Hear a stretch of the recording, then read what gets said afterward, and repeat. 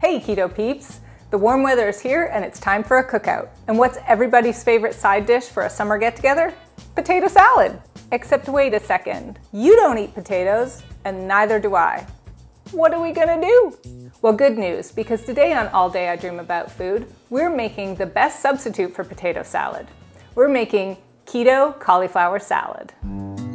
Like many potato salad recipes, this salad starts with hard-boiled eggs. So I have 3 hard-boiled eggs here that I did this morning, and I am going to crack and chop 2 of them. Let's see how well I hard-boiled my eggs. See if we can get the shell off nicely. Ooh, oh wow, look at that. Look at that, it's just peeling off, easy peasy. So there's one. Ooh, this one has a harder shell. Okay, we're gonna chop these guys up. Once you got those all nicely chopped up, you can just transfer them to a nice big bowl where you're gonna mix everything.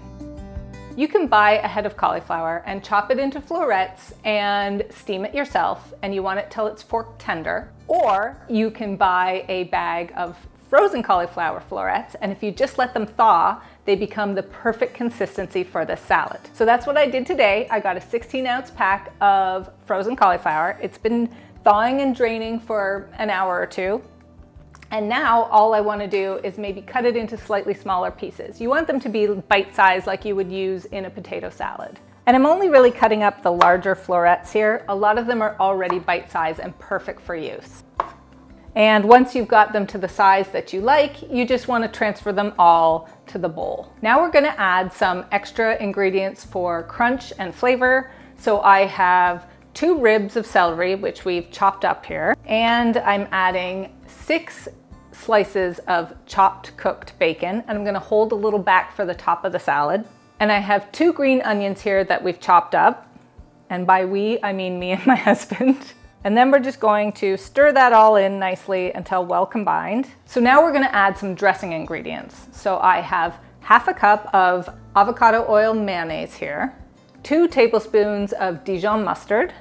We're gonna squeeze about 1 tablespoon of lemon juice into it. And for a bit of color, I'm adding a 1/4 teaspoon of paprika. And then you just wanna stir everything in until it's all nicely mixed. And then you just add salt and pepper. Yummy. And then you just add some salt and pepper to taste. I'm gonna start with about half a teaspoon of salt and half a teaspoon of freshly ground pepper. Okay, we'll give that a taste. Oh, a little more salt, but I think it's really good. Now, when it comes to cauliflower salad, your presentation is important.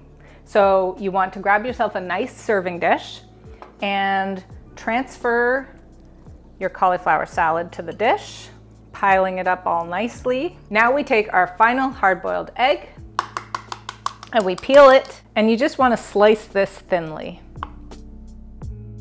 And you want to lay your slices nicely on top. Then you want to take the remaining crumbled bacon and sprinkle it over as well. And for a little color, you can put some chives on, you can put some chopped parsley. We're going to take the little green ends of our green onion and just slice those thinly.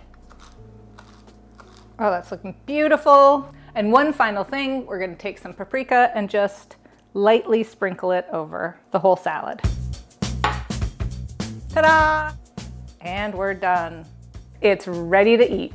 So let's take a bite. Get some bacon in there. I'm not sure I have a cauliflower salad dance, but I'm gonna try.